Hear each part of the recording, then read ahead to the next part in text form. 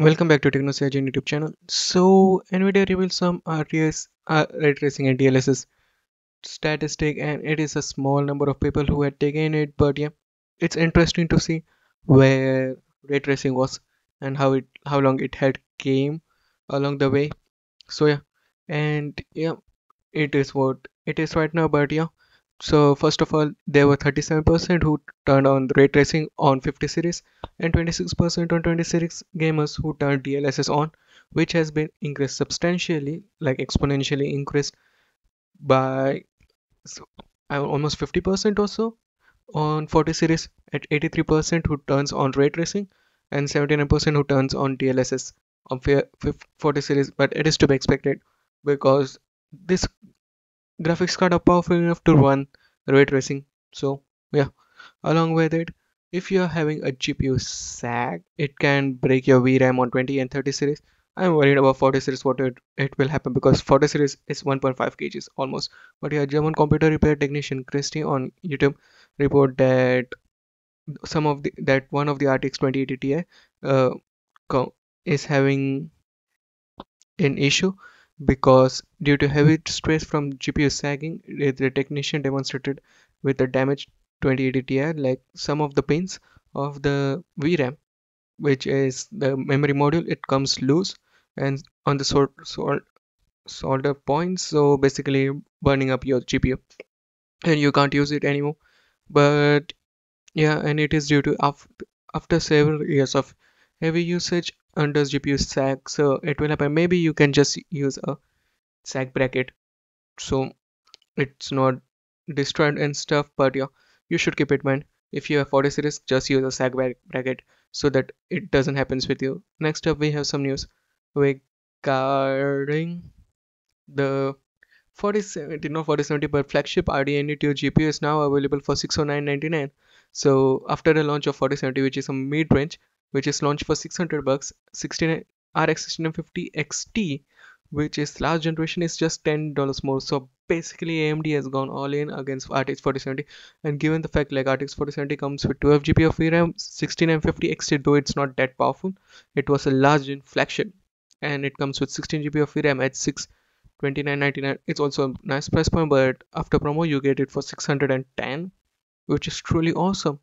So yeah, given the fact like in pure rasterization it's purely powerful compared to 4070, but in terms of ray tracing it not be, but it's awesome. And Gigabyte also dropped RX 6800 pricing to just 470 bucks. So yeah, and 6800 also comes with 16 GB of RAM.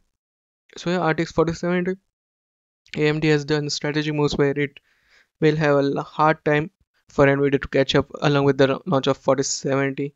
So yeah, also AMD has launched two new GPUs, and it's like Pro Series W7900, which comes with 48 GB of RAM at 384-bit per GDDR6 with ACC 2.1, 96 CU RDNA 3 and AV1 encoding. So yeah, it's beefy as hell, but it comes with 48, double the RAM, but less speed compared to 7900 XTX. And another is 7800, which also comes with double the RAM. So yeah, W7800 comes with 32 GB of VRAM.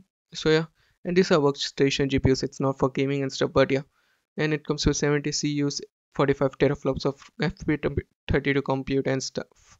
So yeah, and according to AMD, it's like it has 1.5 times the memory and stuff, and it comes with true DisplayPort 2.1, which is UHBR20, which gives 77.4, though 1700 XTX comes with DisplayPort 2, but it is 13.2, something like that, 13.5, which gives a full speed of 55 Gbps, but this is full DisplayPort 3.1, which comes with 77.4 gigabits per second transfer speed. So yeah, if you want it, you just go with it.